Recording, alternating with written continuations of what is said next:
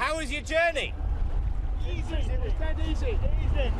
That's not strictly true. They've been at sea for 52 days, but they're coming round the north coast of Barbados, and all of their difficulties are in their wake. The end of a long, long voyage. For the crowds who'd gathered to welcome them on the headland, they couldn't arrive quickly enough. And then somebody spotted a flare.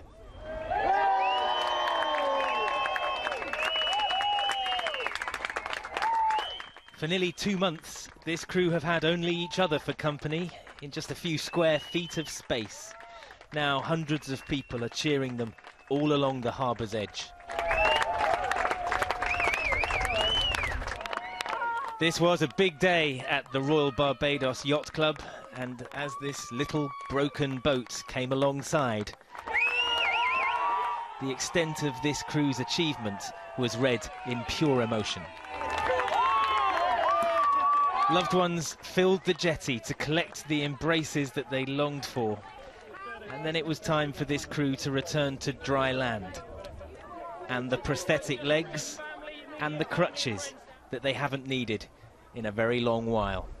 I've asked about 10 people if this surface is steady and hard, and apparently it is, but I don't feel it. It is quite a weird feeling to be standing. It is unbelievable. I mean, there are hundreds of people here. It's just unbelievable. How good does the beer taste?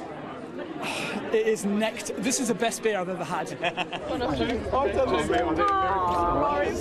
Gilly, you've got him back. I've got him back and he looks fantastic. He's looking in really good shape. Bit hairy, bit leaner, but wonderful. It's such an amazing moment. They all look a bit different, and for some family members, that took some getting used to. It's a beard.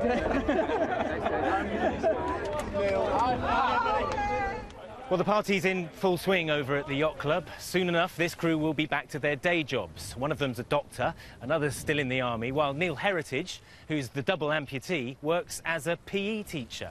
So yes, they have just rowed the Atlantic, but the fact is that they and hundreds like them do extraordinary things every day of the week. I won't do it again, I promise. No, they probably won't do anything like this again. Theirs has been an incredible journey, and it's ended with a very special day. Geraint Vincent, ITV News, Barbados.